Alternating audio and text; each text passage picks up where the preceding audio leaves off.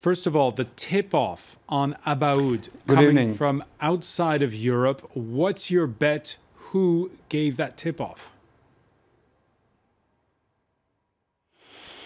I think the United States. I'm not sure, of course, and maybe we will never know. But what we know for sure is that the United States had the close aid to on Abaoud, as they identified him as one of the most dangerous men in ISIS. At least a year ago, and some months ago, they even sent some intelligence report to Europe on Abaoud. So I think they have the technical means to track people from Middle East to Europe, or to find people in Europe. They have a lot of technical means we don't have in Europe. So I think it could come from Washington. But of course, this is a speculation. Washington and not Morocco, where he originated from.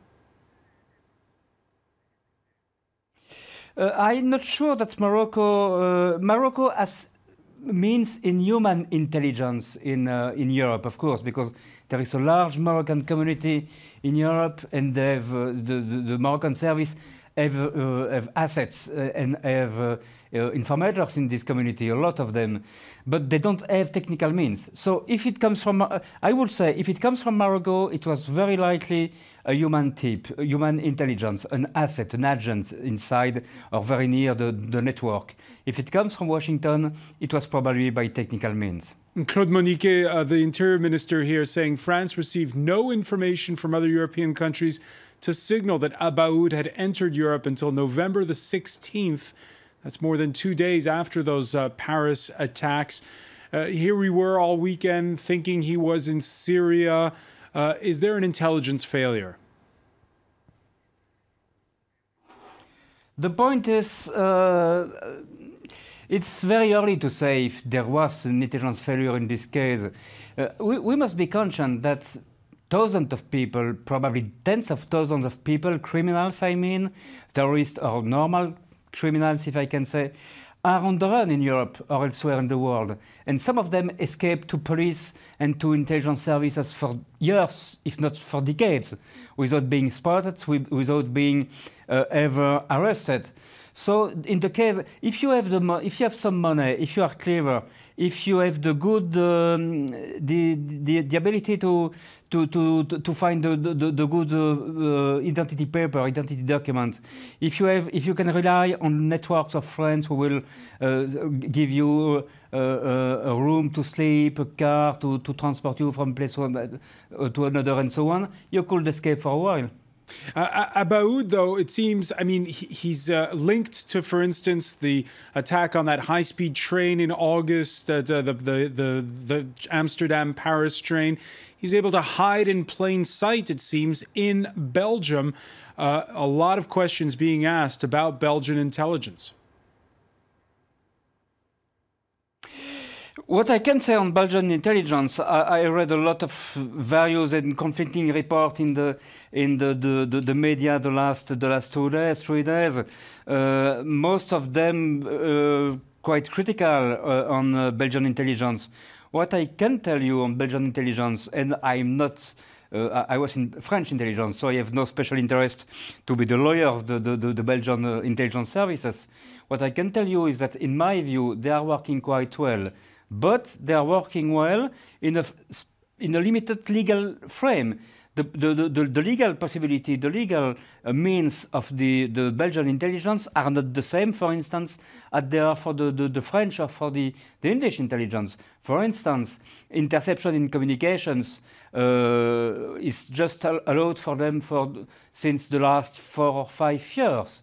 That means it took 7 years after September 11 to authorize the Belgian intelligence to intercept the telephone and the mail. We're reading a lot of reports here on that. So, we're reading a lot of reports here on that, Claude Moniquet, about rivalries between French and Flemish-speaking services, the fact that different administrations don't communicate with one another.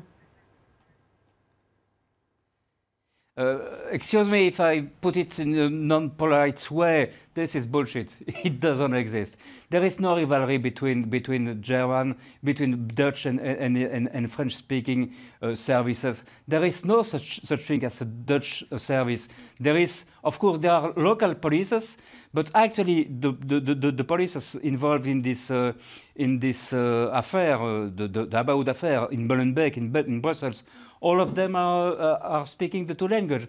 There is no such thing as a language rivalry in Belgian intelligence. This is just a fiction. All right, but let's listen now together to Claude Moniquet, to the Belgian Prime Minister. And on this issue that you mentioned of the fact that the Belgian law is behind the times when it comes to tracking these people, Charles Michel, before Parliament this Thursday, promising more means and more of a crackdown. We want to act along 4 major lines. First, to eradicate messages of hate and calls to violence. Second, to concentrate efforts and our means on individuals who have been flagged as potentially dangerous.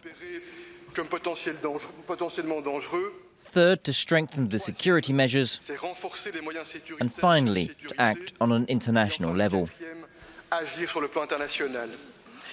All right, final point on this with you, Claude Moniquet. A lot of fingers being pointed at this working-class neighborhood of Brussels, Molenbeek. In Politico, yes, this Thursday, they quoted a senator from the opposition saying for 20 years an omerta kind of reigned, where the local mayor there was happy to court votes from immigrant communities and turned a blind eye to what was going on. What's your reaction to that? I think this is exactly what's happened. Actually, they had the same political majority, locally speaking, for 20 years, and the only goal of those people was to be re-elected, re-elected, and re-elected again. So they didn't want to see any problem, and they didn't want to fix any problem, such as, of course, radicalism, but also criminality, informal economy, all this kind of thing. They just were blind to this. It was not of interest to them. And that's going to change? At least the majority has changed, but the point is that when you have 20 or 25 years of bad habits, for instance in the police, which was forbidden to conduct a series of operations, you cannot change the mentality and you cannot change the way the people are thinking and working overnight. Claude Moniquet, many thanks for joining us here on France 24. Claude Moniquet.